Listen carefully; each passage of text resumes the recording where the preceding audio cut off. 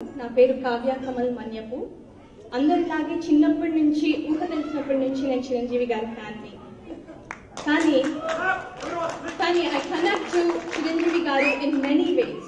He's been an inspiration and role model for me in many ways. I just want to point out 3 main points. First one, na ishta daivam Hanumanji. చిన్నప్పుడు నేను first time Hanuman ని human form లో చూసింది జగదేక వీరుడు అతిలోక సుందరి. అప్పటి నుంచి హనుమాన్జీ అంటే ఇప్పటికీ నా ఫోన్ లో హనుమాన్జీ, అప్పటి నుంచి హనుమాన్జీ అంటే మా డాడీకి నాకు చిరు అని, ఇప్పటికీ మా డాడీ హనుమాన్జీ చిరు అని రాగానే మన హనుమాన్జీ అని అంటారు. Secondly, which is very important to me and for whatever I've achieved today, the movie Swayam Krishi, the hard work, the goal that you want to have in life and you have to go achieve it. Daniki hard work, passion, perseverance, enta avasaram anedi naaku aa movie nunchi nerchukunnanu. And today I'm living my dream. I'm trying to reach for the stars and the moon. Being an aspiring astronaut, I work as a rocket scientist. And also Phagorlo chepparu, prati manishiki neeku చరిత్రలో కొన్ని పేజీలు ఉండాలి. అందుకే arts లో కూడా I won a national award from the President of India, and it's really అంటే ఏదో చేయాలని కాదు, కానీ best, you have to perform your best, do your best and forget the rest. And finally, మానవ సేవ మాధవ సేవ. ఆయన అడుగుజాడల్లో maybe I don't have a donation bank, but I'm trying to reach out to children by volunteering in education and outreach to pursue careers in science, technology, and advocating space exploration. And finally, idi andariki oka youth message, and it's a message that I've learned from Chiranjeevi garu. ధైర్యంగా కలలు కనండి, మీ స్వయం కృషి పట్టుదల తో ఆ challenge ని సాధించండి, మీ కలల్ని నిజం చేసుకోండి. Believe in your dreams, dare to dream and believe in your dreams, and with your hard work, perseverance, passion, go achieve those dreams. Thank you very much. ముఖ్యంగా కావ్య అమ్మాయి మాట్లాడుతుంటే అలాంటి ఇన్సిడెంట్స్ నా లైఫ్ లో ఎన్నో జరిగినాయి. ఎంతో మంది మాకు ఇన్స్పిరేషన్ అనుకున్నా అన్నప్పుడల్లా నేను చాలా మూవ్ అవుతుంటాను. రాను నాది ఎంత బాధ్యతాయుతమైనటువంటి లైఫ్ నాది, అది ఆకతాయి లైఫ్ కాదు ఇది. సో ప్రతి అడుగు నేను ఆచితూచి వెయ్యాలి అంటూ ప్రతి అడుగు, ప్రతి మాట, ప్రతి కదలిక కూడా నువ్వు బాధ్యతతోటి నా వైపు కొన్ని లక్షలాది కళ్ళు చూస్తున్నాయి, లక్షలాది మంది నన్ను ఎక్కడో నుంచి చూస్తున్నారు. కాబట్టి నేను చాలా వాళ్ళు గర్వపడే స్థాయిలో ఉండాలంటూ నా యొక్క లైఫ్ లో నేను చాలా క్రమశిక్షణతో నేను ఉంటూ వచ్చాను.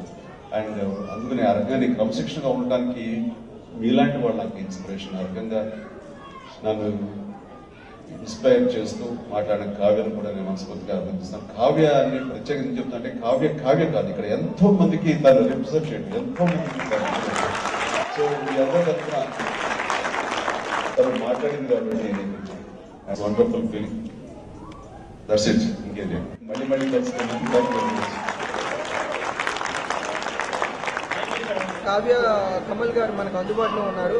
అమ్మట్లోనే విందాం ఏ విధంగా ఆమె లైఫ్లో ఆమె అచీవ్ అయ్యారు అనేది మనం తెలుసుకుందాం. కావ్య గారు చెప్పండి, మీరు చిరంజీవి గారిని మీరు ఇంప్రెస్ చేశారు చెప్పాలంటే ఒక విధంగా మీ మాటలతో. ఆయన చాలా ఇంప్రెస్ అయ్యారు. ఆయన మాట్లాడుతుండేటప్పుడు పదే మీ పేరును కూడా ప్రస్తావించడం జరిగింది. సో మీరు ఏ విధంగా ఫీల్ అవుతున్నారు, సో మీరు ఏ విధంగా ఇన్స్పైర్ అయ్యారా మీరు చెప్తారు. మా డాడీకి చిరంజీవి అంటే చాలా ఇష్టం. నాట్ యాక్టర్గా కాదు, ఆయన పర్సనాలిటీ, ఆయన మ్యాగ్నానిమస్ పర్సనాలిటీ. సో నాకు చిన్నప్పటి నుంచి మూన్కి వెళ్ళాలి, స్టార్స్కి వెళ్ళాలి అని ఒక ఆశ ఉండేది 3 years నుంచి. అది మా డాడీ ఒక లక్ష్యంగా అది ఒక లక్ష్యంగా పెట్టుకో అని చెప్పేవాళ్ళు. అలా నేను ఆస్ట్రోనాట్ అవ్వాలి అనే ఒక ఇన్స్పిరేషన్తో నేను నా లైఫ్ని స్కెచ్ చేసుకున్నాను. అలాంటి దాంట్లో నాకు చిరంజీవి ఎలా అంటే మెయిన్లీ 3 things. ఒకటి, ఫస్ట్ టైం నేను యాక్చువల్లీ ఇందాక స్టేజ్ మీద చెప్పాను, నా ఇష్టదైవం హనుమాన్జీ. ఫస్ట్ టైం నేను చాలా చిన్నదాన్ని, 3 years ఎంతో, జగదేక వీరుడు అతిలోక సుందరి చూశాను. అందులో హ్యూమన్ ఫార్మ్లో, మనిషి రూపంలో హనుమాన్జీ, చిరంజీవి, అది ఫస్ట్ టైం నేను చూసింది. అప్పటి నుంచి హనుమాన్జీ అంటే నాకు చిరు అనగానే హనుమాన్జీ గుర్తొస్తాను. అండ్ ఇప్పటికీ నా ఇష్టదైవం హనుమాన్జీ. తను ఆ భక్తితో నేను నా ఆస్పిరేషన్స్ కానీ ఏదైనా కానీ తనని తలుచుకునే ముందుకెళ్ళాను. సెకండ్లీ స్వయం కృషి అనే మూవీ చూసినప్పుడు అసలు అంటే మా డాడీ చెప్తుండేవాళ్ళు ఒక లైఫ్లో ఒక లక్ష్యం అంటూ ఉండాలి. ఆ లక్ష్యం పెట్టుకుంటే దానికోసం మనం ప్రయత్నిస్తుంటే లైఫ్లో ఎన్నో మనం ఛాలెంజెస్ ఫేస్ అవుతాము. అవి మనకి ఎన్నో లెసన్స్ టీచ్ చేస్తాయి. సో ఆ మూవీ చూసినప్పుడు నేను ఎంతో ఇన్స్పైర్ అయ్యానంటే ఆ క్యారెక్టర్లో చిరంజీవి గారు కానివ్వండి, ఈవెన్ రియల్ లైఫ్ తను ఎంత హార్డ్ వర్క్ చేసి ఇప్పుడు ఈ స్థానంలో ఆయన అయ్యారు.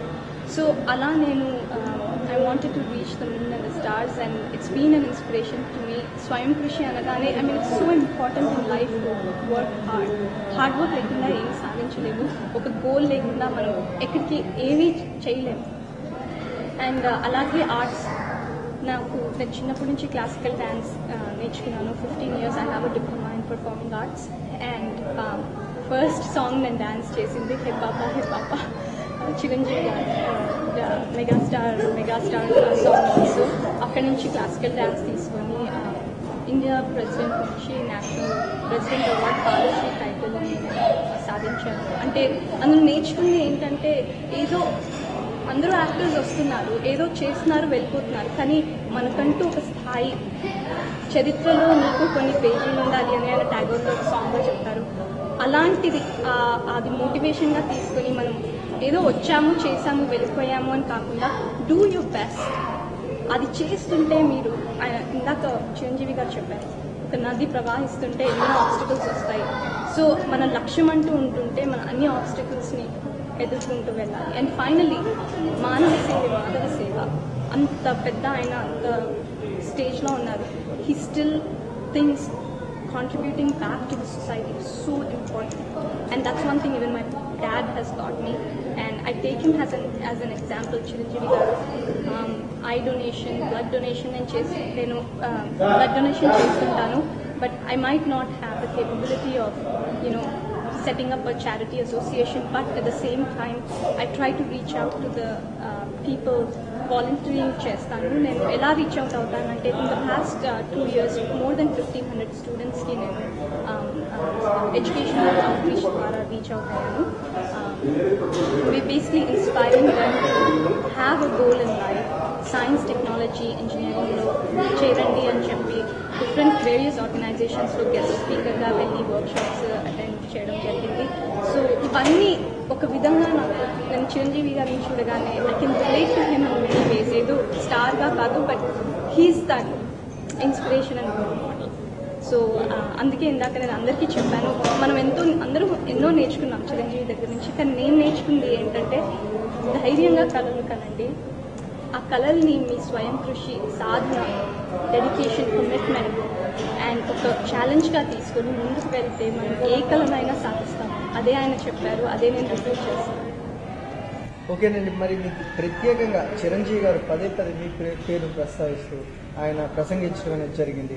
మరి మీరు ఏ విధంగా దాన్ని ఫీల్ అయ్యారు? ఇందాక ఆయన అన్నారు కూడా, మీరందరూ చెప్పింది నేను చాలామందికి ఇన్స్పిరేషన్ అయ్యాను, మీరందరూ చెప్పింది నేను ఇన్స్పైర్ అయ్యాను. ఇప్పుడు ఆయన పదే అట్లా అన్నప్పుడు నాకు అది ఇంకొక మోటివేషన్. అంటే నేను ఇది నిలబెట్టుకోవాలి, అందరూ నన్ను కూడా ఇప్పుడు ఇన్స్పిరేషన్గా తీసుకుంటారు. సో ఆ అడుగు జాడల్లో నేను కరెక్ట్గా నడవాలి. I want to reach my goal so I could inspire several other people. ఎంతోమంది కిడ్స్ వచ్చి నాతో తర్వాత మాట్లాడారు, దాన్ని నేను ఎలాగైనా సాధించాలి. So it's another motivation for me and inspiration. Okay, చూసాం కదండి, చిరంజీవి గారి లైఫ్ స్టోరీ అనేది ఎంతో మంది ఇన్స్పిరేషన్ అనేది కలిగిస్తుంది. ఈరోజు ఆమె నాసా కోసం వర్క్ చేయడం అనేది కూడా జరుగుతుంది. ఇలా ఎంతో మంది ఆయన ఇన్స్పిరేషన్ గా తీసుకొని ఎంతో ముందుకు పోతున్నారని మనం చెప్పవచ్చు. అదేవిధంగా ఎంతవరకు మనకి చిరంజీవి గారే స్వయంగా చెప్పారు, ఆయన ఎంతో అనుభూతికి లోనయ్యాను, చాలా రోజులుగా నేను ఈ ఫీల్డ్ని నేను కోల్పోయాను. అమెరికాలో అది ఎక్కడో ఇండియాలో ఆంధ్రాలో ఉన్నారు అనిస్తానంటే అది వేరే డిఫరెంట్ విషయం. కాకుంటే ఒక దేశం డల్లాస్ అనే ఇక్కడ ఈ ప్రాంతంలో ఇంతమంది అమ్మాయిలు ఉన్నారని ఆయన ఎంతో ఆనందాన్ని వ్యక్తపరిచారు. అదేవిధంగా వీళ్ళు అతి తక్కువ సమయంలో కేవలం 5 రోజుల్లో మాత్రమే చాలా మంచి ఏర్పాట్లు చేసి ఆయన మనల్ని పొందగలిగారని మనం చెప్పవచ్చును. Reporter Simha from Dallas.